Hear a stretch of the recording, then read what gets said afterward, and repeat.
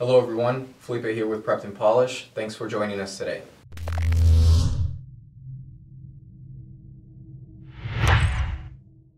Today we're going to be talking about some simplification strategies in the Math No Calculator section of the SAT. So because the Math No Calculator section of the SAT is a very fast-paced section, the tendency that students have at first when they confront challenging problems is to attempt to plug in numbers right away to solve for whatever variable, whatever question the problem is asking. So a problem like this at first may be challenging because the question asks for a specific value, a specific numerical value to the variable x.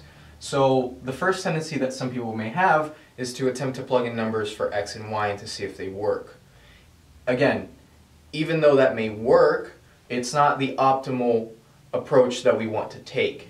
So when confronted with a problem like this, what we want to do first is to simplify as much as possible before we rely on any arithmetic at all. So what does it mean to simplify? To simplify means to combine like terms, to set certain expressions equal to others, and then solve for the variable.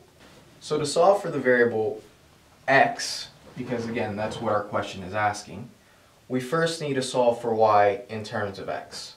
So let's take the first equation and solve for y explicitly in terms of x. I subtract x from both sides, and I get y equals -9 minus x. Now, I take this equation and substitute it in to my second equation.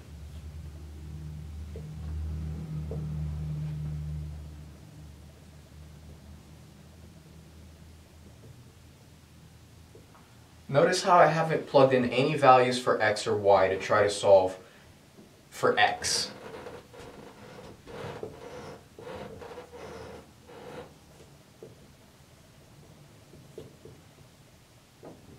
Okay, so I distributed the two here. I'm going to combine the x's. Again, further simplification.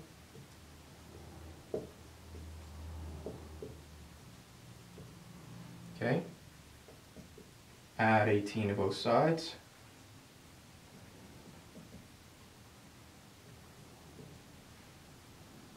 And then simply divide by a negative to get my answer. So if you guys notice that for a problem like this, I didn't even need to find what y was explicitly in terms of a number. I could just use simplification strategies to come up with an answer for x. And that's going to save you time in this section, which is really fast-paced. So I hope you guys enjoyed that short example on how to simplify problems in the Math No Calculator section of the SAT. If you guys have any further questions, please go to preppeddandpolished.com and subscribe to our page down below.